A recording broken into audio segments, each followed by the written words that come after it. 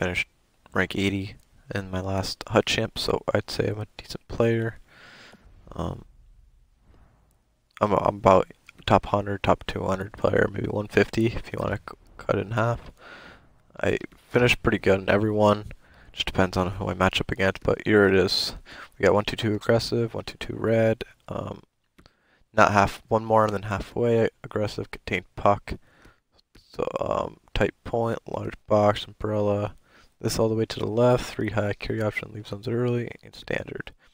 This is the type of player if you're kind of like a run and gun guy, not a psycho guy, and that's kind of how I play. And I've liked this like that, this like that, this like that, this like that. I play crash the net. No one really ever plays crash the net.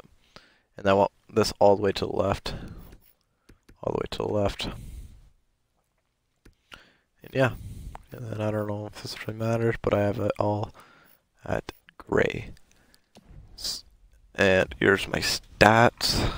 In case you need to look at this. I just got rid of a couple, like three players out of the lineup, but we got Svechnikov, we got Nikis. These guys would be more than point per game, but Nikis, when I had him in the lineup, he was like a 84. Like, he went up all the way up to a 92, so like he's a point per game player for sure. Point. This is the best card in the game, bro. 86 points, 122 games, 81 plus minus. Like, come on. Morrison, Huberdeau, Sagan's pretty good. Gaborik, best card too. He's fucking tearing it up. Marner, Pelota, Olczyk's been really good too. It doesn't look like it because I played really bad in my HUT Champs games, but all these cards are HUT Champs like games, so like stats are going to be like squad battles, and this is like 76%.